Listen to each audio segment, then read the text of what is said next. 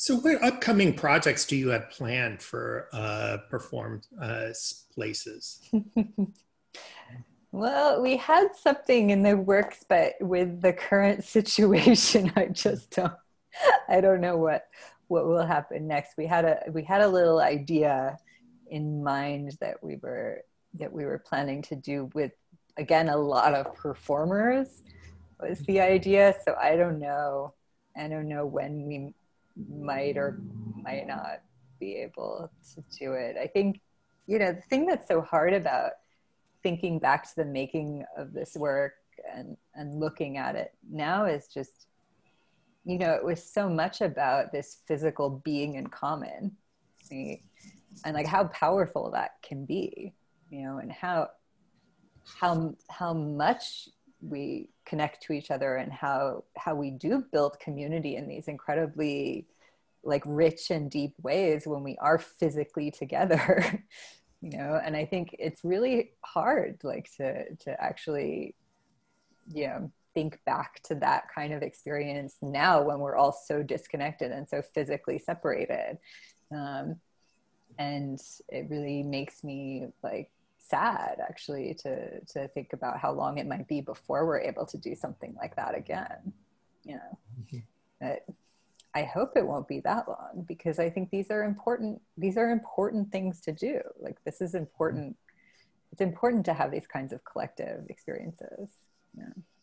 It will require us to, I think, it will require us to kind of reimagine how to create these collective experiences in a way that people do feel safe, I mean, and some of these projects take a long time to actually be realized. So even, we did our first, visit to Pleasant Hill on the eve of the election. Like we flew back into town on election day.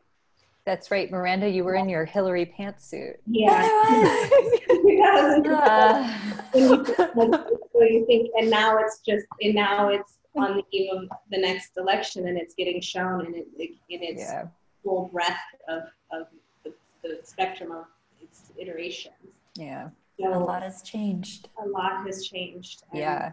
A lot has changed in those 4 years. Yeah. So I think whatever we make going forward is going to also ride a wave of what this time is churning up. And we're in the depths of some of the most like unimaginable unknowns.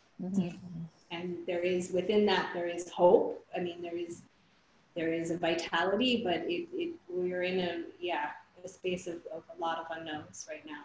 And so it's hard to imagine even an idea that we had 6 months ago looking any way like we thought then. So I don't know what the next piece is going to look like. I'm very curious.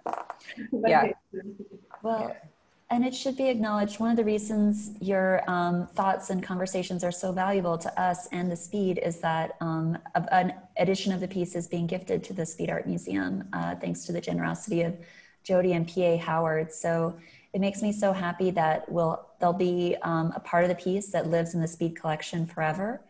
And also that this conversation will be an important documentation of how it came into being. So thank you so much for that.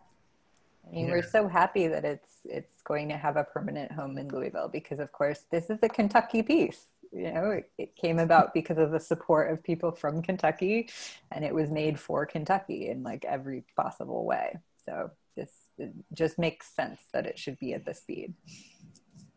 Yeah. And this piece is also inspiring future work that's being done in Kentucky. Like we have a coming up fully digital cinematic season. So there is much to look at the piece that we've all created together and see how this would help future works that are being done. So thank you for that and for, Fantastic. So glad to hear it. Yeah.